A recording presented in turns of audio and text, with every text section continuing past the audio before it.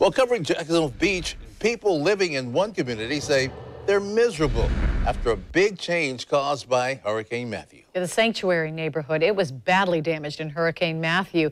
Our Sky 4 drone captured this video as families cleaned out their homes.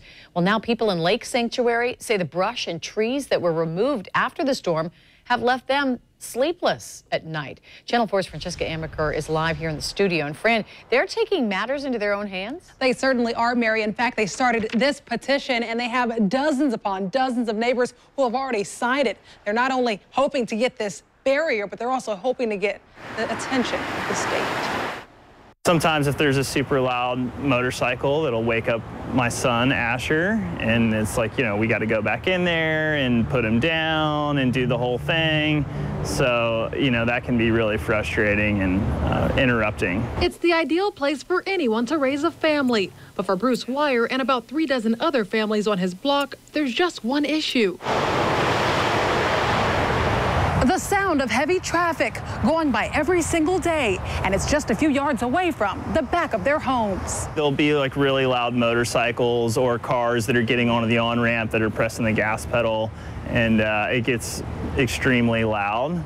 So it's, you know, could wake up the kids, or, you know, it's just really frustrating at times. But it wasn't always that way. Neighbors say this time last year, there were thick trees and brush that lined the road that helped to reduce the noise from the highway.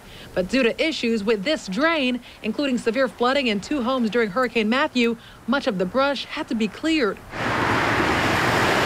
Now all that's left is a noisy highway with no barrier. So neighbors are petitioning the Florida Department of Transportation for help, hoping the agency can create a noise barrier that will restore their quality of life.